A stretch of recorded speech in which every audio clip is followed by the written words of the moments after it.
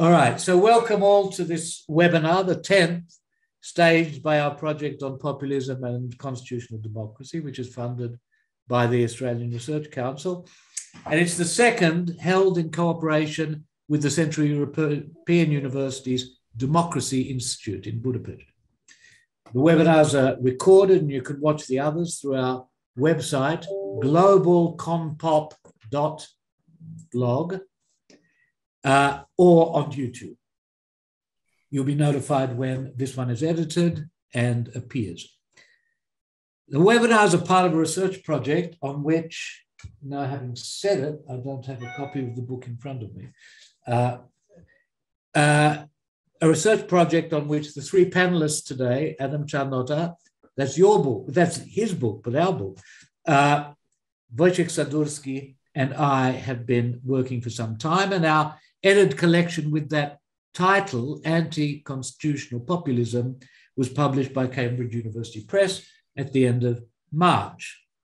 Our guest, though, and the author of the book we will discuss, which Adam has just held up, Constitutional Imaginaries, is Jiří Příban, Professor of Law at the University of Cardiff and Professor of Legal Theory, Philosophy and Sociology at his alma mater, Charles University in Prague. He's also been a visiting professor or scholar in most places, including European University Institute in Florence, New York University Prague office, University of California, Berkeley, University of San Francisco, University of Pretoria, the Flemish Academy in Brussels, and, wait for it, the illustrious University of New South Wales in Sydney. This noise has nothing to do with what I've said. Jiří has published extensively in the areas of social theory and sociology of law, legal philosophy, constitutional and European comparative law, and the theory of human rights. He's won numerous awards for his writings, and he is an editor of the Journal of Law and Society, founder of the Centre of Law and Society at Cardiff University, and many other things. He's an eminence. He joins us from Cardiff in Wales. Adam joins us from Białystok in Poland, and Wojciech and I are in Sydney. So now to the book. Constitutional Imaginaries discusses many things: social and constitutional imaginaries, modernity and its implications for constitutionalism, democracy, the place of the state in the modern socio-political order, and societal constitutionalism, a term that he takes from Günter Teubner, but then embroiders in his own ways. Societal constitutionalism, both within states and without them. He then moves this apparatus, this arsenal, to focus in several chapters on the particular imaginaries that dominate Europe and the implications of all of the above in his final chapter for understanding contemporary populism. I hope also to ask him, if there's time, what the war in Ukraine does to our thinking about all of the above. The book is rich and it's complex, and though deeply informed by legal and philosophical erudition, it's a relentlessly sociological book. Not only is it societal constitutionalism that he talks about, but he sociologizes, I think it's fair to say, our understanding of constitutions and constitutionalism. And it's specifically, not only is it sociological in impetus, but it's specifically a work within the traditional functional systems theory as pioneered by Talcott Parsons and then Niklas Luhmann, and continued with significant amendment by Günter Teubner and by Jiří himself. Since not everybody is as familiar with these traditions and their distinctiveness as perhaps they should be, and I'm among those less familiar, let's start. I think we should start by examining some of the central concepts and themes to give us a frame within which we can then move to discussing particular subjects. So the first one, obviously enough, has to do with imaginaries. First of all, social imaginaries, which is where the term was coined, and then Jiří's application of it to constitutions, constitutional imaginaries. Jiří, can you enlighten us?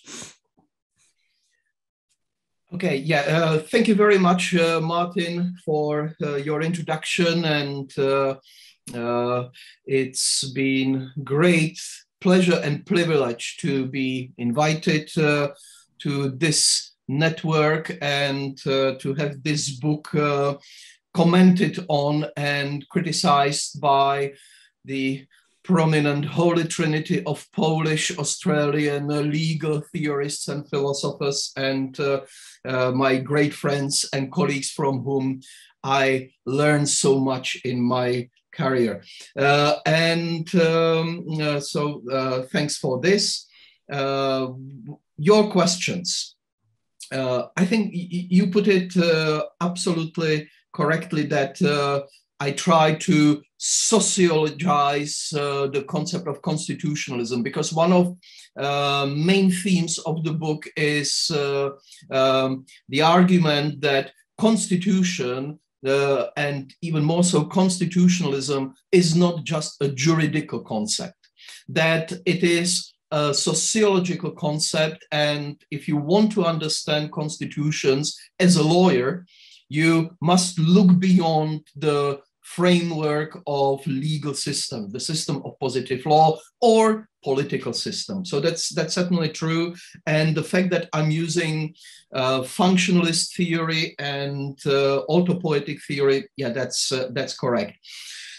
When it comes to Imaginaries, it's again, it's so spot on that this is not to be mistaken for the concept of imagination, which is very commonly used by lawyers, sociologists, political scientists.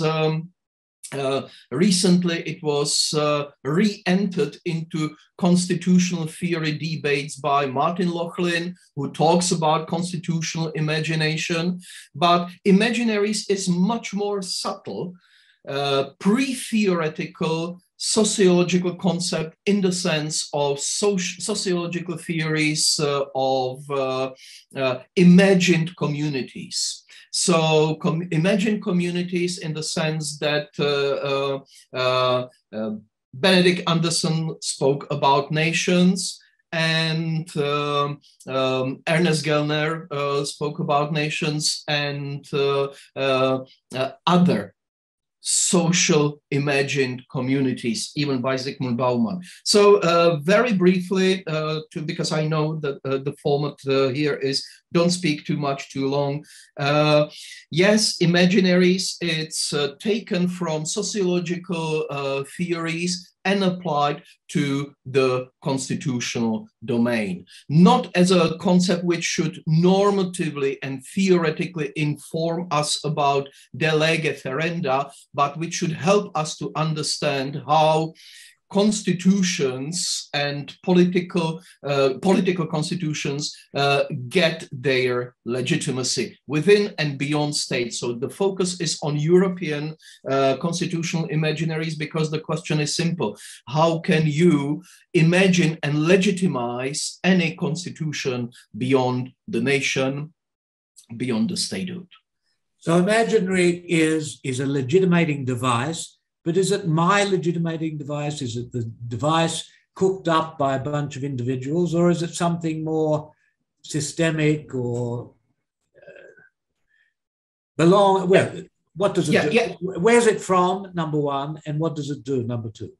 Yes, exactly. The paradox that I draw on is this is not just created by actors. This is not created by constitution makers, by some Herculeses, judges. No, this is evolving spontaneously in society. And this is Gunther Teubner's inspiration, certainly, that societal constitutions are not just decreed, octroyed. Societal constitutions are evolving in society. And there is a lot of traditional sociology of law, of living law, living constitutions. And imaginaries, therefore, are evolving through the evolution of the systems. So they are semantic reflections of structural tensions in modern political constitutions, especially the distinction between hierarchical mastery and horizontal civic autonomy, between normative authority and factual self-creation, between transcendental validity claims of the values and immanent enforcement. So returning to your question very simply, imaginaries are not something that can be decreed by political will or reason, but it is a systemic aspect. So to try to put it in less specific language, imaginaries are a form of legitimating culture. It could be put in that way, but culture has to be thought not as a substantive and as some substance. Culture is also something which develops and evolves with the system. Legal culture is, of course, an outcome of legal operations. It's not something into which establishes the law. So yes, it is a way. Imaginary is simply translation of facts of power into evaluations of and legitimation of the law. Okay, I'm sorry I'm pushing for specification, but some of these terms have a kind of internal apparatus within the tradition you come from, and not everybody knows them. So let me get to something even more basic, system. That's a word we all use, but of course in the systems theory tradition, it carries a lot of weight. And let me quote a passage you quote from the great legal theorist and friend of us all, the late Neil McCormick, who says something which to a normal non-systems theorist sounds absolutely kosher, even nice. Human societies are societies of persons with a capacity to realize moral autonomy in their lives. This can occur in conditions of civil society, perhaps in others as well, where civil interaction of persons is possible. Civil society requires some form of law, and the legal order of a constitutional state or law state is certainly a key element in securing civility. Now, you're rather harsh with our friend because you think he completely misdescribes what's going on. It's not like that. And it's not like that because of the significance of systems in your whole way of thinking about imaginaries and about the way the world works, rather than personal autonomous agents. So could you clarify that? So it's a sort of underpinning of much else that we've said already and are likely to be talking about. Mm-hmm, mm-hmm. Yes, I think I'm being very nice to great Neil McCormick, great and late Neil McCormick, because I really admire his and Otto Weinberger's attempt to reconcile sociological and legal theory in what they call institutional theory of law. They co-authored a book, I think, almost 30 years ago, where they treat law as institution. And the problem with this statement by Neil McCormick is that he cannot decide, or in the end, he makes this step back from institutional perspective into agency. In the end, we are all agents, and law is an output of our civil society, pre-legal agencies, agents that constitute the law as from civil society. I would argue that civil society is not something from which law grows. Civil society is also the outcome of certain legal or constitutional culture, if you want to put it that way. And in that sense, whether we have civil society or don't have the civil society is not something which predetermines the quality of law. And this is Neil McCormick's argument is very similar to Ralph Dahrendorf's argument that for the political transformation, you need 5 months. For economic, you need 5 years. For civic, you need 5 decades. This is what Dahrendorf said in 1990, and we know it never worked like this. The country with the strongest civil society structures under communism is now, like Poland, I mean, is now suffering from, yes, democratic backsliding, constitutional, anti-constitutional populism, whatever you call it. So civil society doesn't predetermine the legitimacy of law. Civil society is also evolving together with the rule of law, together with democratic constitutionalism. It's not something on which we can rely. So that's my argument against McCormick. Don't expect that you can be saved some values evolving from civil society to support legitimacy of law. It's much more complicated, the concept of legitimacy. Everything's more complicated. And among them is law, in your understanding, in that most lay people, I think, immediately associate law and the state and politics as we familiarly know it. But you are very much a protagonist for Gunther Teubner's understanding of societal constitutionalism, and you follow it and you elaborate on it as occurring within states or within nation states and outside nation states in the world. And I wonder if you could expand on the significance of that. Yes, this book, especially its second part, is driven by the big problem which the European constitutionalism is facing. How can you legitimize law, not including constitutional law, beyond or in post-national constellation, in post-state constellation? So the whole second part is basically a critique of the modern imaginary of constitutionalism as the unity of territory, people, and its laws. Yeah, it's ancient, but of course it was completely reinvented in modern times for the imaginary of the nation state as the only institutional container of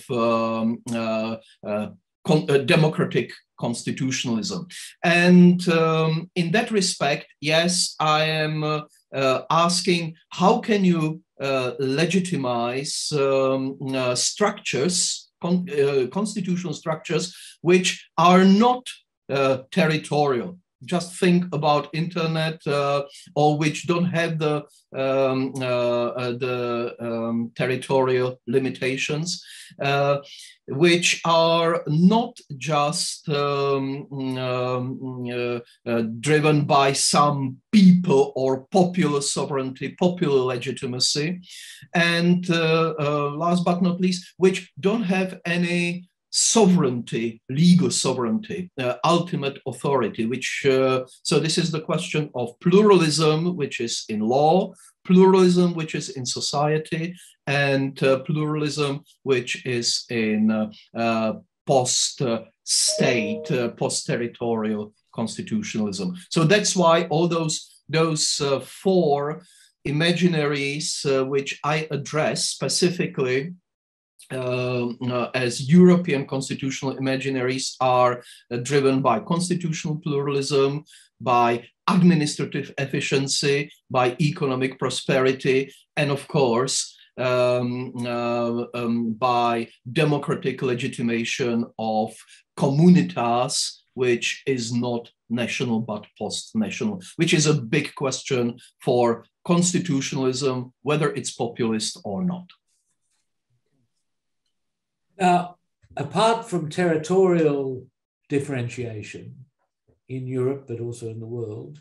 A key concept for you, to which you tie law and you tie imaginaries, is functional differentiation, which you take to be, as Weber did, a specific accompaniment of modernity. How does that work in this, in what you just outlined? So not just in general, but in terms of the new problems and paradoxes and developments in Europe and in the world.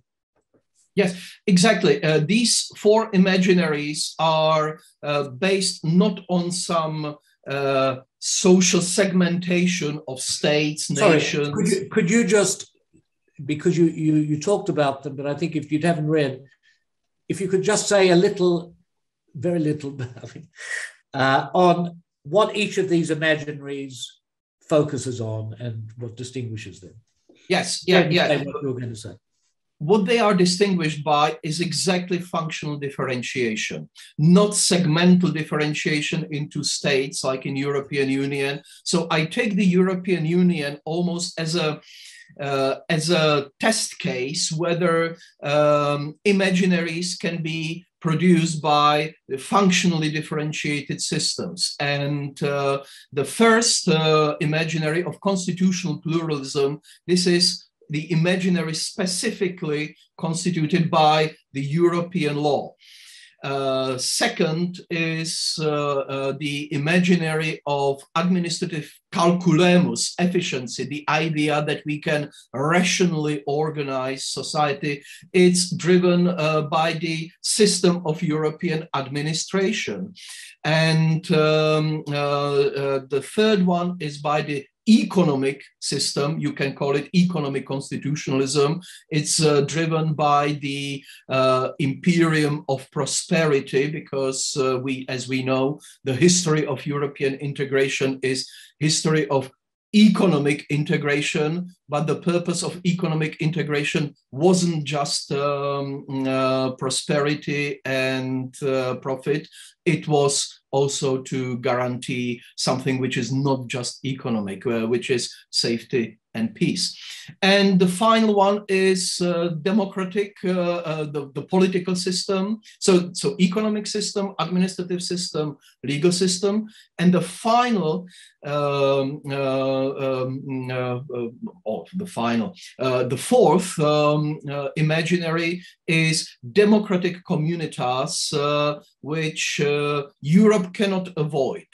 Europe simply cannot avoid the question of democratic legitimacy, democratic deficit, and therefore those theories of political mobilization and legitimation of Europe are ever more important, and Europe has to mobilize. Europe always depoliticized.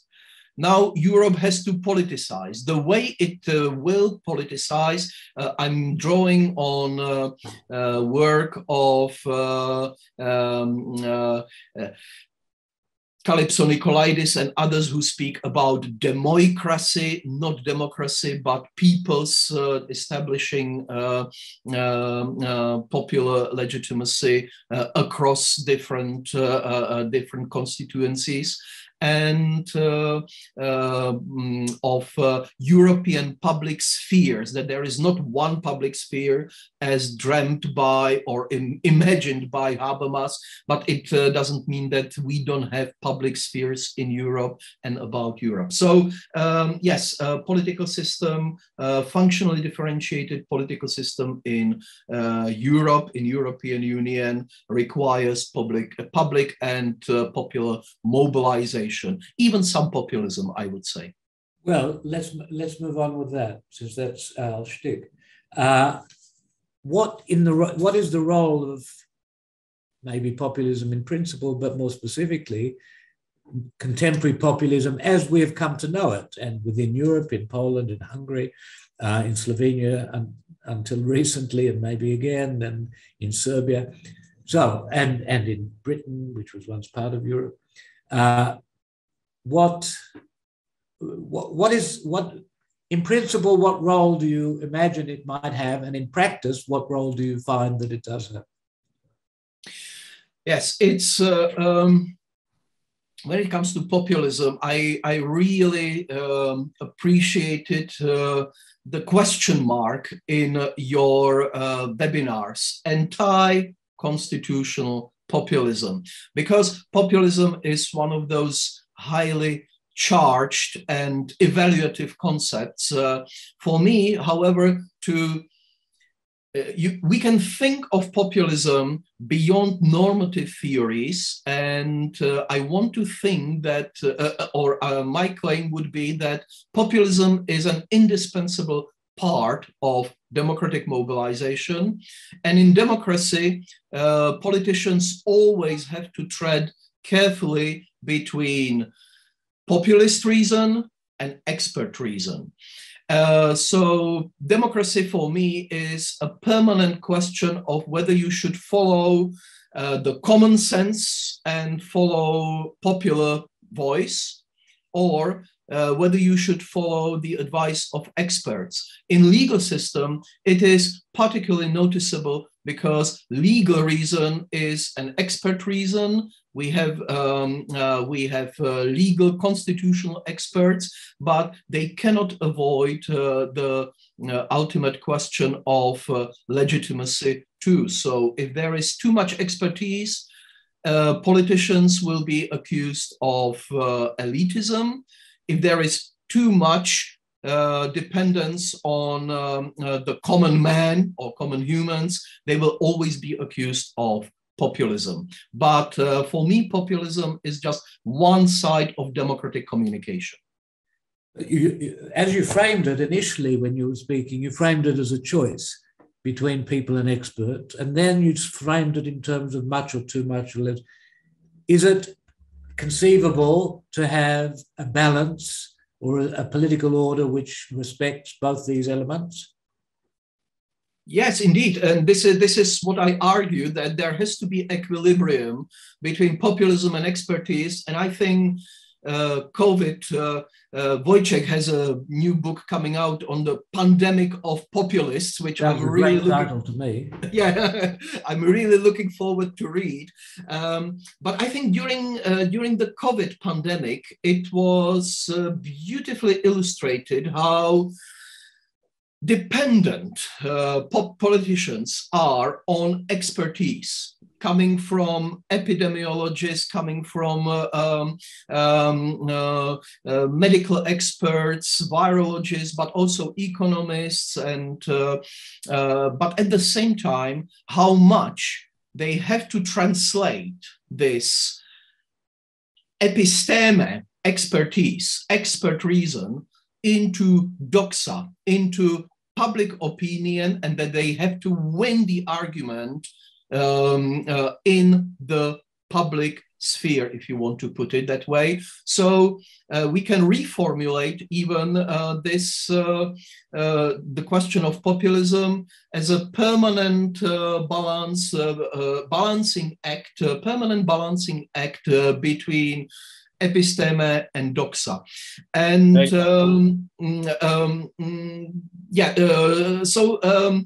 it applies to law as well, that if you remove any constituent popular voice from constitutionalism, you will lose democracy. If you depend only on popular voice, you will lose constitutionalism. So for me, this is just another name of constitutional democracy, balancing act between expertise and populism.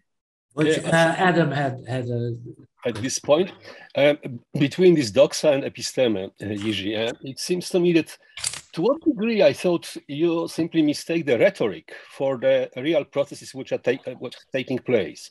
It means if we adopt that in Poland is a populist government in power at the moment, then they use technocrats very heavily. It means if you look at the preparation to the elections, they simply elaborate what sort of the structure in the particular the voting region is.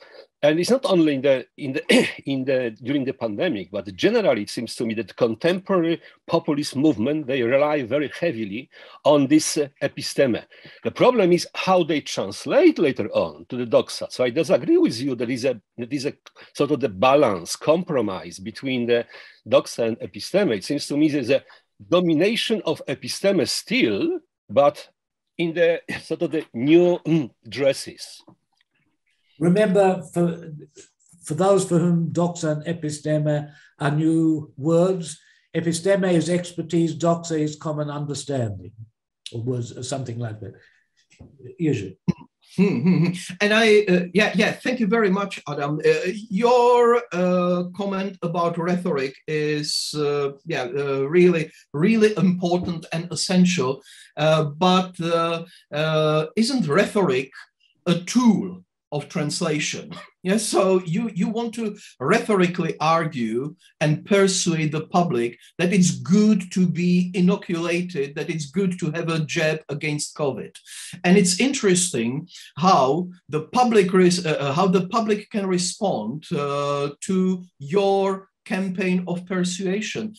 For me, one of the most fascinating cultural things about COVID pandemic was that how the percentage of population inoculated against COVID or vaccinated against COVID, not inoculated is probably the wrong word, and vaccinated against COVID was decreasing with the decrease in the public trust in government. So the least vaccinated populations in Europe were in countries and societies with the least trust in public institutions.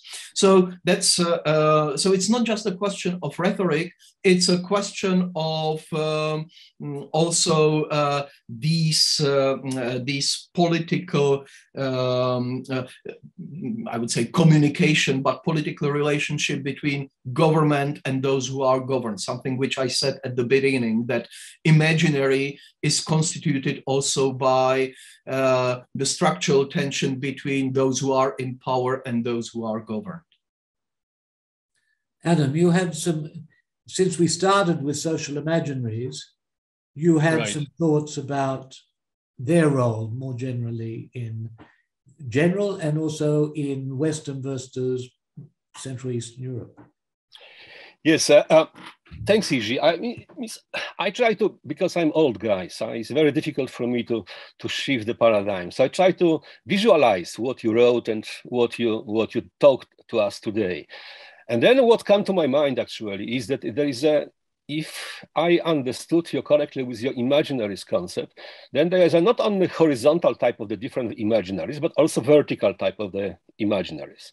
Now, the question for me is, you mentioned here that the functional system theory plays the role of integrative role as such, but it seems to me that something more is needed on the level of values or culture or collective memory, which come to my mind, which provides some sort of the coordination between the conflicting, versions of the imaginaries.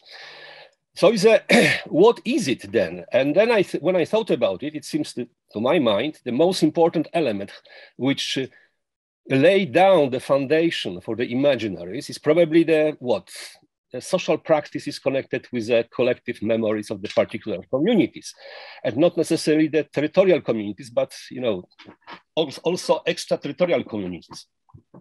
But then I was confused immediately, because sometimes you wrote in the chapter 4 that collective memory is a part of culture. Sometimes you wrote that the culture is sort of the constitutive for the collective memories. And then you also wrote that collective memory is to high degree sort of the sculpture by the institutions of law as such. So what I expect from you is an elaboration on that issues. It means the role of the collective memories. But before I will finish, it means it's also the question of the different collective memories in the Eastern old type of Europe and the East part of Europe, our part of Europe. It means your part of Europe as well. It means what I thought that in order for the European community to function as such, those collective memories has to be compatible, right? It means not the same, but compatible at some points. At the same time, the meaning of democracy, the meaning of sovereignty is different in the Central Eastern Europe and totally different in the Western Europe, which means they are not compatible yet, but they maybe became compatible. So could you please elaborate on this issue of role of the collective memory for creation of the imaginaries, constitutional imaginaries, and the issue of the relationship between the Central Eastern Europe and the old Western Europe? Yeah, terrific. And I will try even to link it to earlier comment by Martin about how does war in Ukraine impact on what we're talking about today on Imaginaries. Thank you, Adam. Yeah, it's and you know that I wrote about collective memories in the past. We had common projects on it. This is memory is, and this is from sociological theory of Talcott Parsons, which is then adopted by Niklas Luhmann. What is culture? Culture is latency. So culture is latency, and therefore it's all the things in the past that we don't know, that we are doing.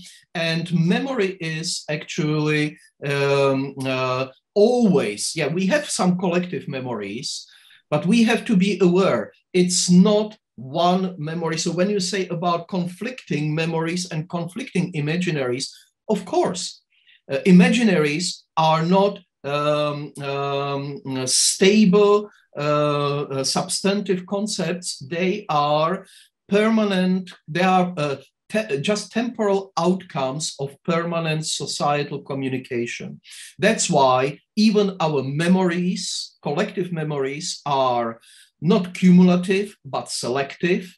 And that's why every collective memory has one, it's not just about shared experiences, but it's much more about expectations of the present and the future that is at stake. So this is basically the classic distinction between the past as shared experiences and future as societal expectations, and memory is just a temporal aspect of this communication between the past and the future. So I don't have a problem with the fact that imaginaries are conflictual. They cannot be otherwise. And collective memory, because they provide shared meaning. And here, I think you're absolutely right that when you then generalize our memories and translate them into constitutional concepts such as sovereignty, democracy, rule of law, different societies will have different historical experiences. And to link it to the current situation in Ukraine, I think one of the biggest blunders of Putin, apart from military blunders, was when we tried to legitimize this war by denazification. This emphasis on denazification was something which turned Germany around, I believe, because you cannot use such a perversion of such a core concept of European post-war history to justify and legitimize the war, which is doing a very similar atrocities in which soldiers are doing, an army of the occupying army is perpetrating crimes against humanity and war crimes that Nazi Germany did in the during the Second World War and before that. So yes, memories are important, but they are always important for the present and the future. And I think for me, what is very important aspect of constitutional populism is the risk of creating what Zygmunt Bauman referred to as explosive communities. Yeah? Communities that imagine their shared existence as under permanent threat and peril, and therefore building on political violence, hatred, xenophobia, whether it is within the nation, beyond the nation, or at supranational level. But I think I should stop here because I was already fascinating. That was very interesting. Wojciech, the terrain, geographical terrain, but also the terrain of issues that you specialize on, covers a lot that Jiří has just been talking about. So I wonder if you'd take it on. Yes, absolutely. And first of all, what a great book, Jiří. My warmest congratulations. I have two major questions, comments on your section on Europe. But before I do that, I really would like to go back to your societal constitutionalism. And you have presented all the good reasons for expansion of the traditional concept of constitutionalism on social relations. But all these reasons are, call it epistemic or heuristic or descriptive. But I wonder about the possible normative consequences. So my question really is like a second order question. When you step back and look at it as a theory and think about what may be possible risks. And to be fair to you, much after introducing your societal constitutionalist theory, quite late, at pages 144, 45, you actually pick up the issues of possible risks of what you call, quote unquote, over-socialization of constitutionalism and the related risk of depoliticizing. And I must say, I'm not completely satisfied about what your responses to it are. So let me rephrase those risks. Isn't there a risk? I mean, okay, in the traditional constitutional, liberal constitutionalism, we have this idea of self-restraint. Constitutionalism is political, is state-oriented, and as such, it shouldn't cover too much, because if it covers too much, then say our private lives are at risk, or things which should not be subject to authoritative directives, to use Raz's concept, are at risk. Isn't there that type of risk in societal constitutionalism that by extending it for all good cognitive reasons upon everything, upon all social relationship, we sort of open up the room for certain quote unquote totalitarianism or I don't know, imperialism of constitution, where everything may be constitutional, and that our traditional liberal intuitions about distinction between public and private will be in danger. Yes, it's another terrific comment, critical comment and question. And I think, Wojciech, you're absolutely spot on. My problem with societal constitutionalism theory as delivered by Gunther Teubner, because it's 10 years ago, I published a critical review article of his constitutional fragments.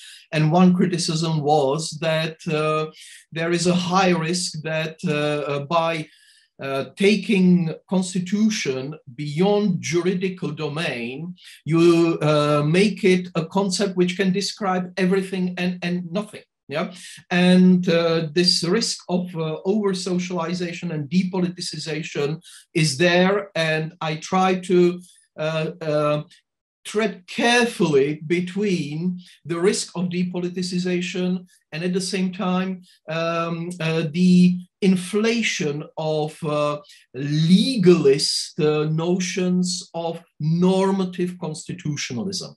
And I think for you to take this second order normative elements, it's very, very important job for every constitutionalist to say, well, if we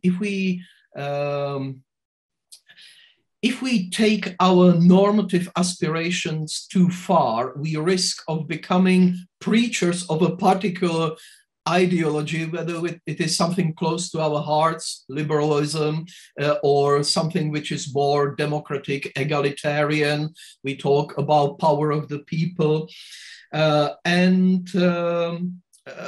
liked a lot how you introduced the concept of self-restraint. Yes, you use it in a classic liberal way of constitutionalism. You have to operate on the basis of self-restraint, of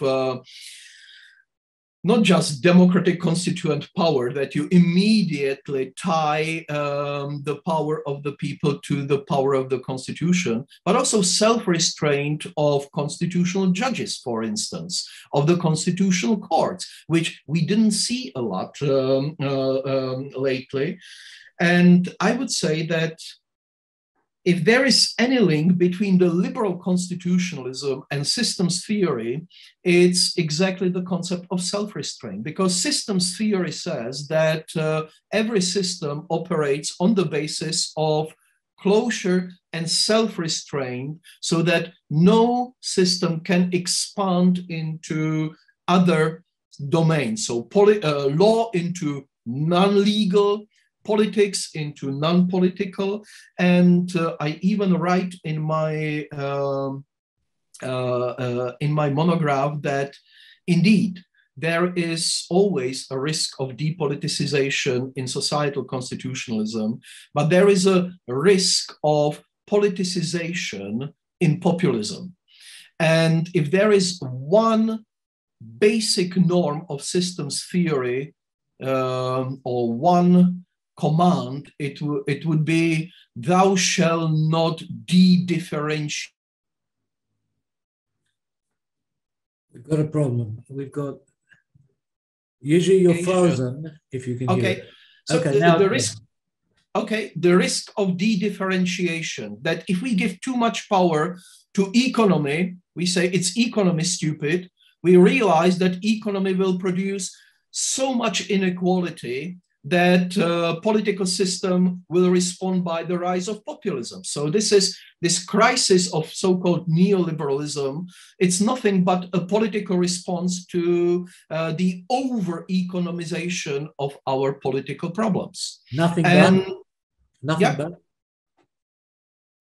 but, that's it? Nothing. All right. I think I had some problem of stability of my. All I'm asking is, this was a very quick explanation for a very complex range of problems. You think it's only that neoliberal? I think, yeah. I know we have a genuine disagreement here, but because functional adherence of functional differentiation and functionalist theory would say these problems evolve when there is one system takes over problems from societal dimensions that should be dealt with by other systems. So yeah, for me, for instance, the crisis of constitutional liberalism is a typical consequence of removing questions of democratic decision-making and turning them into questions of constitutional or legal expertise. So, and now I think we face certain backlash. And going back to Adam's question about the difference between Central Eastern Europe and Western Europe, although I think sometimes it's inflated and exaggerated, these differences, I think it is that in populists in Central Eastern Europe were much more successful because they addressed the question of social inequality, and they speak for those who feel they didn't gain from post-1989 changes. So they speak like for losers, but not only, I don't mean the word losers in a morally negative way. Wojciech had another question, and this may be a good moment for it. I have actually two questions on European constitutionalism, and hopefully after a relatively short answer, we'll move on to Q&A. So my first question is more an invitation for you to elaborate. As I've read and reread your chapter on European constitutionalism, I have this feeling that you are strongly skeptical about possibilities of creating a legitimate democratic statehood or polity at a European level. And perhaps it is epitomized by your sentence at page 208, a transnational European public sphere cannot be symbolically shaped by a democratic sovereign as constituent power. And you mentioned that again and again. My question is, why? I mean, is it your understanding of the situation in the field, so to speak? Is it your account? Is it your empirical account? Is it your prediction? Is it your normative proposition? Why can't we imagine that slowly and, with different obstacles, but still, we are moving towards European public sphere, and with sooner or later, some form of legitimately democratic polity at European level will emerge. Why not? Why are you so skeptical about it? There is a skepticism, yes, the book has a skeptical note, first about normative aspirations of legal theory, and second about certain limitations which are related to democratic constituent power legitimacy. So that's why I actually shifted the attention from democracy to demoicracy, that there will be a much more differentiated deliberation, democratic deliberation happening at EU, and this can provide democratic legitimacy rather than some sovereign imaginary of one European public sphere with one democratic sovereign polity. I'm not saying people, but at the same time, I also emphasize the role of not one European public sphere, but European public spheres, that we have many different public spheres, but at the same time, it doesn't mean that they are mutually exclusive, that there can be an overlapping, I'm not saying overlapping consensus, but overlapping communication of democratic issues at European level. So I'm skeptical about European integration somehow replicating ethnos, topos, nomos imaginary, but I'm much more optimistic about democratic legitimacy evolving through alternative channels of democracy and plurality of public spheres, because this is, after all, in expectation of evolution of societal evolution of Europe. And again, I don't want to sound populist and bring the war on in Ukraine again, but I think it is really a breaking point in how Europe perceives itself. And okay. Yeah. So may I just ask my last question, which sort of follows up on it?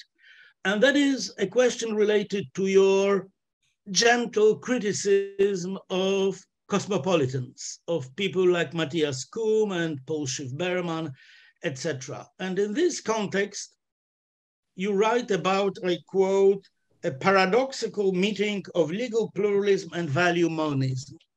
So to articulate it to our listeners who may not have read it, is that Gigi says that, there is something paradoxical about this type of approach, which on the one hand is morally monist because it is unashamedly liberal, so with just one sort of single uniform moral theory, but at the same time, when it comes to European constitutionalism, it is pluralist. I hope I do not do injustice to what you've said. Now, I just wonder, A, whether there is any paradox there, and B, almost as a devil's advocate, about whether these two aspects of your alleged paradox are really correct. So first of all, is there value monism in liberal cosmopolitanism? Well, insofar as liberalism may be seen as a sort of political theory of Rawlsian type,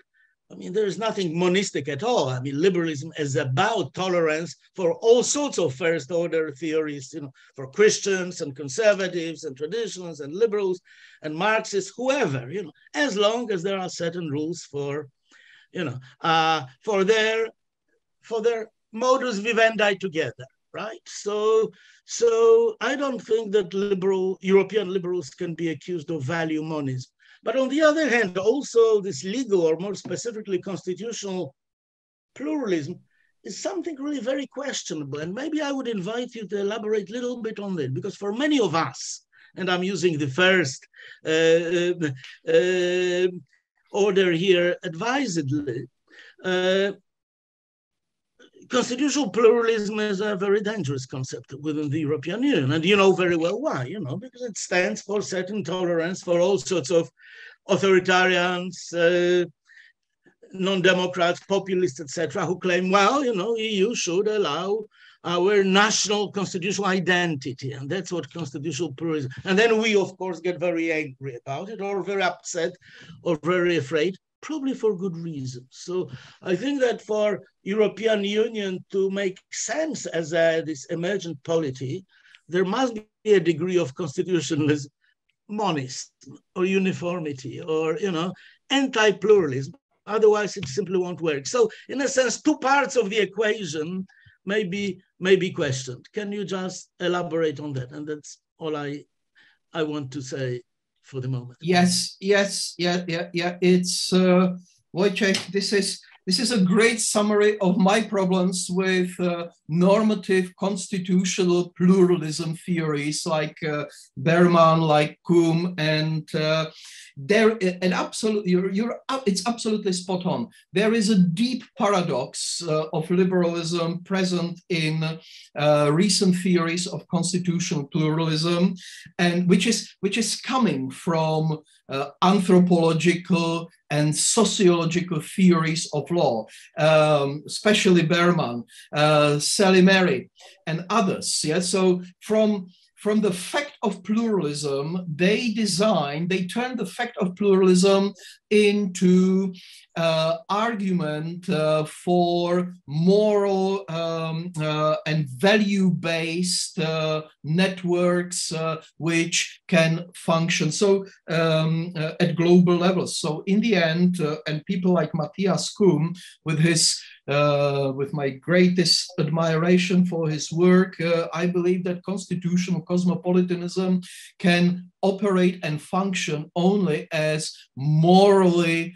value unified project, which is paradoxical because liberalism originally emerged, and we who had to read Kelsen a lot in our youth, we know that Kelsen, his theory of legalism was based on, here is a law to deal with all political and social conflicts through one system, the basic norm, and morality, and democracy, it's a relativistic project. Yeah, so democracy is relativist, rule of law is monist. Today, it's the other way around, that today cosmopolitan thinkers and drawing on even societal constitutionalism at global level would say, we are all living in wonderfully pluralistic world, as if pluralism was a value itself. But this means that in the end, we have to integrate this whole pluralistic universe through some shared cosmopolitan values. Paul Schiff-Berman is a prime example of this. So we have legal pluralism and moral monism. And this is a paradox of liberalism in the past and today. And I really liked your comment on the danger of constitutional pluralism, because you know that 7 years ago, when I published this book on sovereignty in post-sovereign society, I was asking a simple question. How come that the concept of sovereignty is so often used and is such a core concept in European constitutional law, despite the fact that European law operates on non-sovereigntist basis? And I was told, well, constitutional pluralism, this is not chic anymore, because we've passed that stage. And today we know that, yes, constitutional pluralism can be used not just for arguments to strengthen our global or our European moral monism designed by basically cosmopolitan thinkers, whether it's Kuhn, whether it's Habermas or somebody else. Today, we realize that pluralism can be very regressive and can be used by regress to the sovereigntist discourses. I think we should move to Q&A. I've got a couple of questions hanging, and if I can find a place to put them in, I will, if there's a gap or a pause, but otherwise we have a distinguished audience and I'd like to hear from them. So please, I'd like us to discuss with them. Please, whichever of you thinks of yourself as distinguished, please ask a question. And even if you're modest, ask a question. Carolyn, do we have any?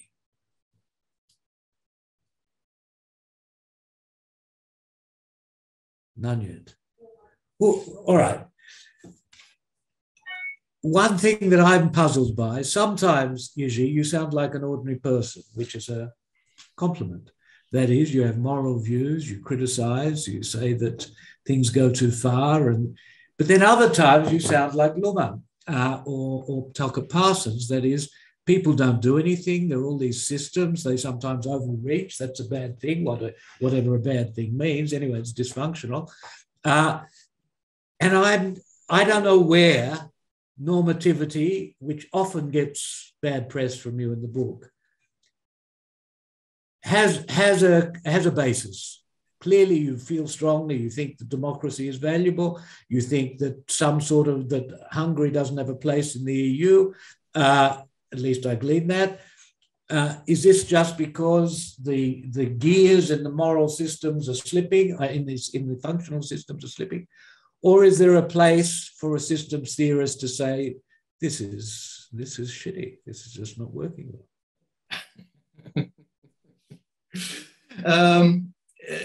I think you are right. Yeah, we are deeply torn as persons, and you know that I write very passionately from normative perspectives and political perspectives as a fully committed Democrat and liberal, and at the same time I'm critical of. You're right. Moral normative claims of legal theory. It goes before Luhmann and Parsons. It's basically a Weberian question. Yeah, that what we do, we want to do value-free, but we ascribe a particular value to our value-free enterprise. Yeah, that we do as scholars. So again, another paradox, but. I would distinguish here between my attempt to understand imaginaries and legitimation as something which doesn't depend on pure functionality. So here I am critical of systems theory and functionalism that says legitimacy is just a question of efficiency. It's not. It's a question of shared understanding, as I say, and imaginary is a question of shared understanding.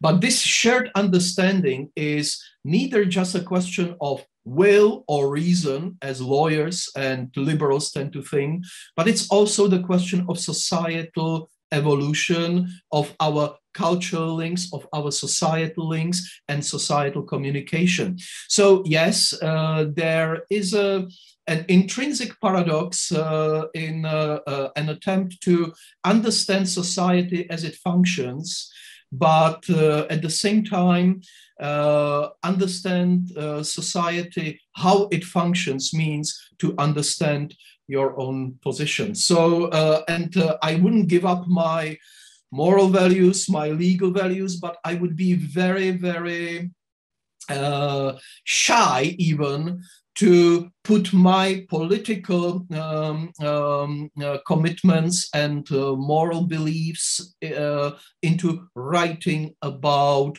law as a system from that second order observer's position. So yeah, but you're absolutely right. Yeah. Thanks. We have a question in the chat from several people. The first, I think, is from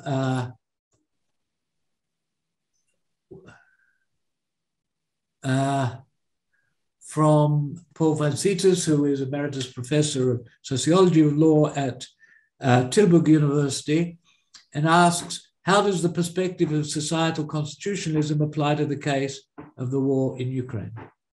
Yes, thank you very much. Terrific question. And I think it shows one important thing, that in societal constitutionalism, politics matter. Yeah, and you cannot discard politics out of societal constitutionalism, which sometimes you get from people like Gunther Teubner, people like Oren Perez and others who are the finest scholars, but who go as far as saying, well, politics is not important. Politics is something that you cannot, or like Jean Clam, for instance, power is a medium, and to me, Ukraine war is a horrific example of how power can turn into organized external violence, and the war of aggression is part of it. So first, it shows that politics is important and international politics remains important in societal constitutionalism, and you have to formulate societal constitutionalism even through the lens of international, not just transnational law or global law. So it's like back to basics of international law, back to basics of humanitarian law. And for Europe, for European societal constitutionalism, it means that European Union has to realize power in its political system, but also in its economic system. I think we are witnessing now probably one of the first situations in which the supranational body is engaging in the system of economic sanctions, which have really fundamental societal impact on the aggressor. And in that sense, I think, when people say, well, economic sanctions, they never work and you can get around them. Yes and no, and they cannot win the war, but they can do extremely bad damage to the country which is subject of these economic sanctions. So it leads to the recognition of economic power that Europe has, apart from other things, such as when Adam mentioned collective memory. I think who would imagine that Germany will be sending heavy weaponry, or is starting finally to send heavy weaponry to fight against the Russian army? And this is a big societal and moral change in Europe, probably the biggest change since 1989, if not since 1950. So we are witnessing a big shift in imaginary of Europe, self-imaginary of Europe. And I don't want to speak too long, but since the question was asked, the essay published by Jürgen Habermas in Süddeutsche Zeitung a couple of weeks ago, in which Habermas pleads that we should be very cautious. This is an aggressive war, a breach of international law, blah, blah, blah, all that stuff. But we have to be very cautious. We have to help Ukraine not to lose the war, and we have to engage in building peace. This is like the Cold War imaginary of a very old man who still lives in the binary Cold War thinking logic. And he accuses leftists and liberals of going gung-ho for moral sanctions and economic sanctions.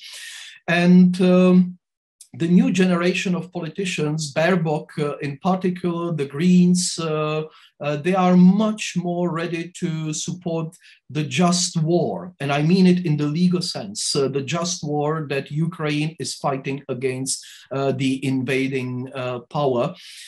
I must say, I never felt so young, because I felt I'm completely siding with Baerbock rather than Habermas. So big change here. You are young. That's because you are very young. Unlike Wojciech. At a debate or discussion rather in Vienna a couple of weeks ago, Karolina Wigura from Poland, and this speaks to the very concept, it's a wonderful illustration of the significance of Imaginaries, talked about a shift from a Kantian perpetual peace view of Europe to a Hobbesian one. And Wojciech and I are individually marking some school leavers, Polish school leavers, essays on where they're asked to imagine or talk about after the war or about the war. And it's striking. They all confess to being unprepared for this. This is not a topic that anything in their heads prepared them to think about. And I think that's profound. We have next a question from Helen Irving from Sydney University. And Wojciech wants to follow that with a couple of questions. So let me just read it. I wondered from the discussion about moments of rupture of the constitutional imaginary, and maybe about the role of constitutional courts in such moments. For example, in the US, where the anticipated overruling of Roe and Wade is, it seems, not just driving a wedge between Americans, but also shocking the idea of what the Constitution does and what it stands for. Yeah, thank you very much, Helen. And I think you're absolutely right. And it goes back to what Adam said earlier about conflicting imaginaries. And what we discussed is whether law is actually putting a cold shower on hot moral and conflicting values, or whether law is contributing to these moral conflicts and wars. And I think what is fascinating in US is how the moral ground, the societal background is changing, and I don't have enough knowledge, enough expertise to speak about societal and cultural changes in the United States. But like many other societies, there is a deep dividing line and getting ever deeper in society, and I wouldn't think we couldn't imagine the Ukraine war. I couldn't imagine Roe Wade being questioned and United States going back to pre-Roe Wade situation. So I think that to stay within Imaginaries ground, yeah, that Imaginaries, it only shows that Imaginaries are not a matter of will or reason, but societal evolution, which is beyond our political and legal control, but which is then reflected by legal institutions, by political institutions, and is taken up and shaped by legal or political systems. It's interesting, by the way, that we couldn't imagine Donald Trump to be elected US president in 2016, to the point that even Newsweek published after the election the front page that she won it, that Hillary won it, and they had to remove the whole, they had to destroy the whole first version. But many years before 2016, I don't know exactly what year it was, in the Simpsons series, there was one episode in which Donald Trump was elected president of the United States. So in the culture, you have imaginaries which are not imagined in the legal system or a political system as such. So yes, it is a shocking idea, and I completely agree with you, but yes, we are shocked by how societies evolve, like wars, like culture wars. Yeah. The only way to deal with that is Boris Johnson's way. Have two speeches, one if you Brexit is on and one if Brexit is off. Wojciech follows up. Yeah, I know. I've read recently that the most frequently used sentence in the whole 2021 is unmute yourself. So, okay. 2 points. The first point is sort of a bit of intellectual history about when, in future someone writes about Jerzy Pshiban. So what struck me, I don't know much of writings of Teubner and Luhmann, etc., but I know pretty well Michael Walzer. And from what you are saying and how you are describing your views, you sound incredibly Walzerian. You spoke a lot about shared understandings. Then you spoke in your response to my answer about different spheres. You didn't use the word spheres, which is a Walzerian concept, but different subsystems being as separate from each other as possible, and that one doesn't spill over to another. It's a sheer concept of non-domination in Walzer's spheres of justice. And when you mentioned at the end about just wars, I thought, well, that sort of completes the picture of Jerzy as a Walzerian. I looked up in your book and you don't quote him. He's not in your bibliography. So this is just a piece of intellectual curiosity. To what extent you think you are influenced, shaped, affected by Michael Walzer? Because for me, he's one of the great heroes in contemporary thought. And, this is just a question. And we don't have heroes, we have systems. Was that, sorry? We don't have heroes, we have systems. Oh, okay. Let it be. Now, the second point, Jerzy, is more polemical.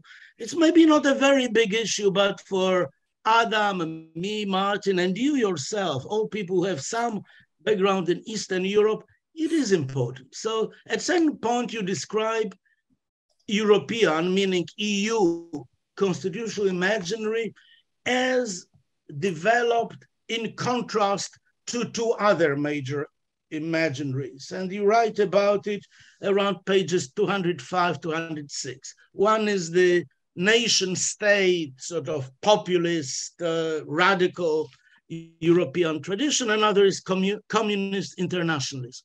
And I just wonder whether you mean it seriously, because by the time when EU, maybe in the case of Council of Europe, it would have some importance, because it was so anti Soviet, anti-Stalinist in its pedigree. But when the EU was born in the mid-1950s, but then, I mean, its predecessors, you know, EEC, European communities, etc.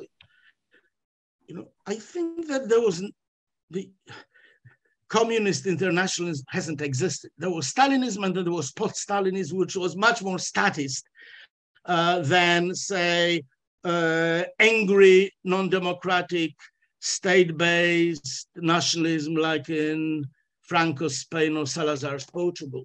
So I do not think that this sort of idea of withering away of the state, which you mention in this context at page 205 of your book, and communist internationalism played any role as some sort of negative imaginary against which we build our own European imaginary, this democratic, liberal, self-restrained, market-oriented, blah, blah.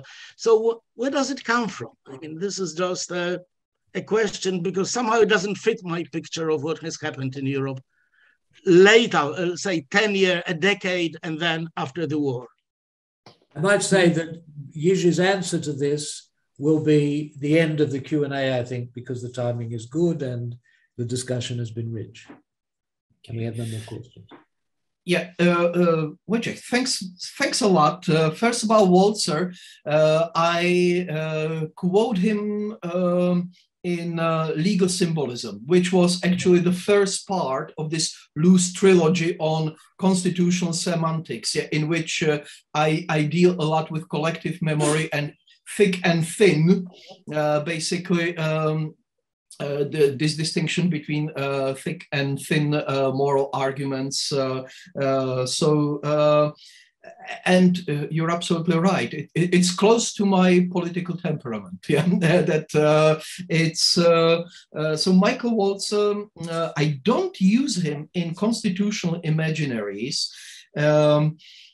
And I was surprised, when you mentioned it, because I sometimes quote his work.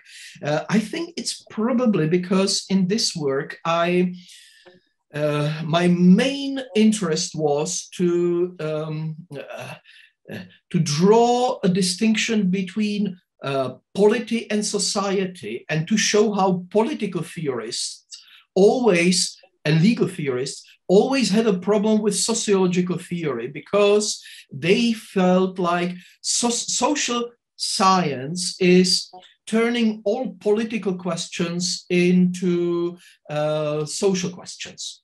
Yeah, so it's something which Sheldon Wallin described many decades ago as polity is disappearing, everything is turning into society. And it's almost like echoes of Hannah Arendt. Yeah? Modernity is a backsliding, political backsliding into socializing all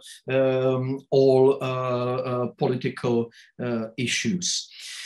So this is about Walzer and about this. I'm afraid it's one of failures of the book because I didn't devote enough time to this to explain why I contrast the communist bloc and ideology to the post-war Western European integration, post-national integration. So indeed, one of many failures in the book. But the reason why I mention it in the book is that I wanted to highlight the fact that the process of European integration was happening during the Cold War and in the bipolar world, and there was always this conflict in Imaginaries. You know how communist ideology always said, we are the camp of the peace. Yeah, in Czechoslovakia, we just had 50th anniversary of the visit by Angela Davis, the US communist campaigner, and somebody wrote a beautiful essay about it.